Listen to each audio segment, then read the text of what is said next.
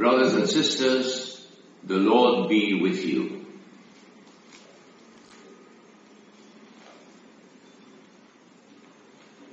Advent and Lent are penitential seasons for Christians. Traditionally, these times have been marked by fasting and no feasting.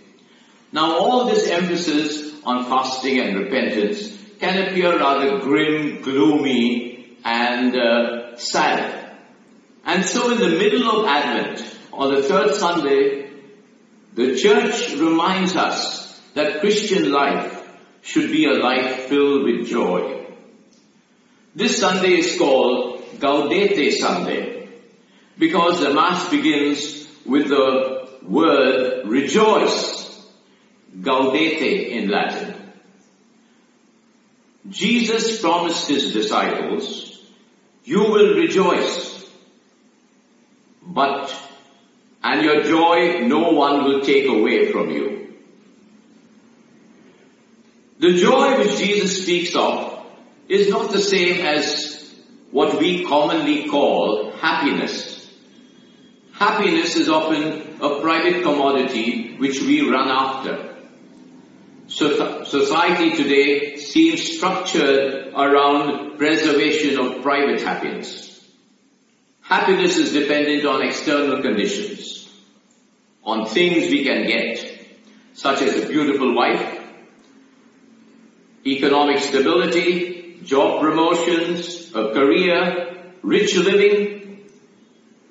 But when we get these, we know we can as easily lose them.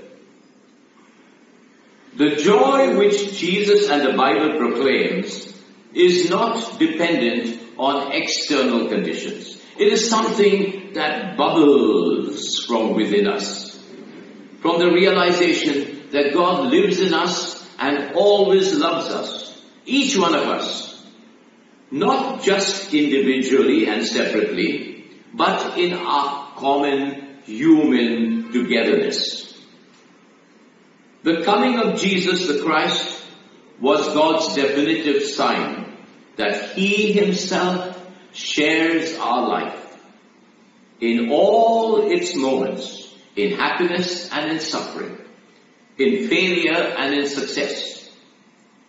And He will finally bring our lives to their godly fulfillment.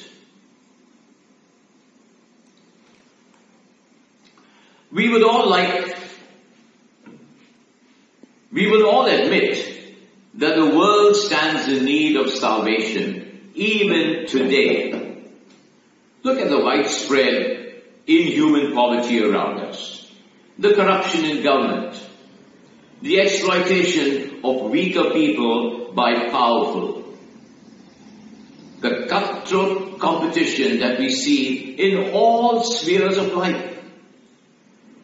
We would all like our society to be rid of these evils which humans cause to other humans.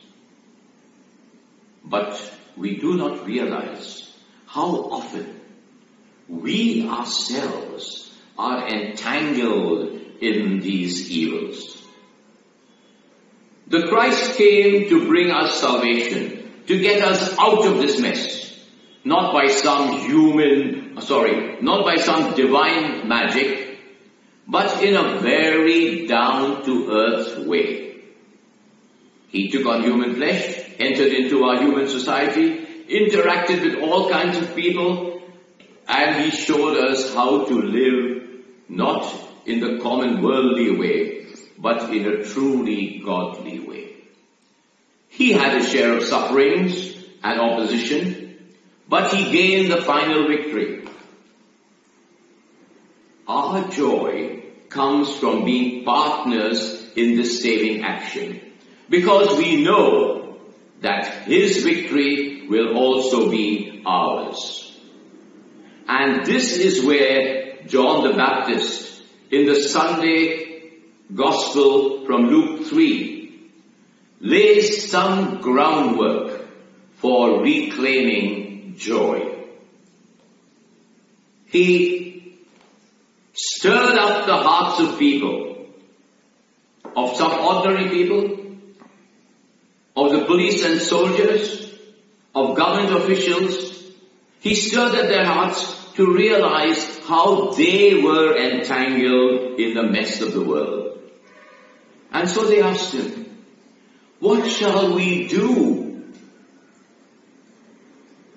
According to John, the state of our world is directly connected to how we together use power, position, and wealth.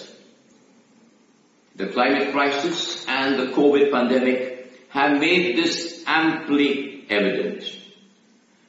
If we don't take a hard look at our own responsibility as individuals and as a society for why this world is as broken as it is, then we will keep on hearing more and more bad news. But if we ask ourselves, what shall we do? If we respond to John's call and follow Christ's path, we shall create some good news around us. And that, my dear people, is the joy of salvation.